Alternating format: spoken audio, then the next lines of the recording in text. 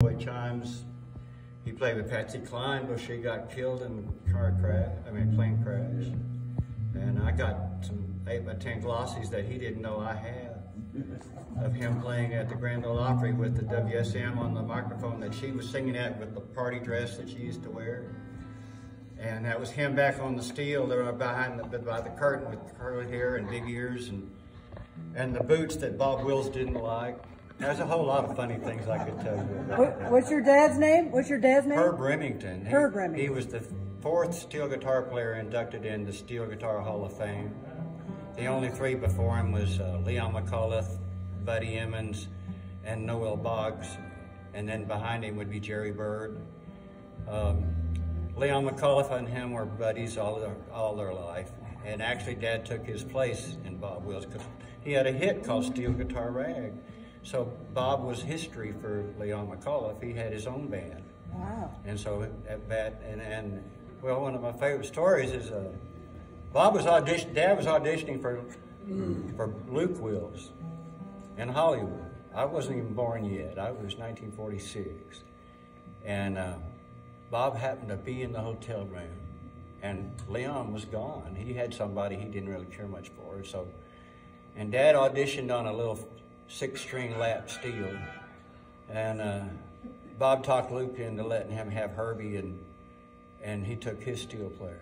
So it was the first night they were doing the Battle of the Bands at the Santa Monica Pier. It was Spade Cooley was the other band, and it was time to play San Antonio Rose, and Dad knew the tune.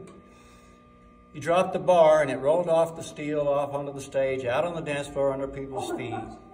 And nobody couldn't play the steel guitar rag the San Antonio Rose. Well, Noel Boggs was playing steel for Spade Cooley, was sitting at his steel at the other stage tuning his steel, and he saw what happened, so he played it from over there.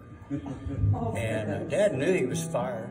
He just knew he was fired. It was done. It was over. He played his first song with Bob Wills, and they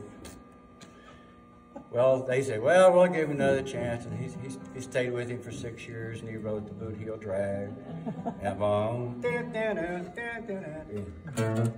Anyway, yeah. It's a steel guitar thing. Cool. But you might have heard the Remington Ride.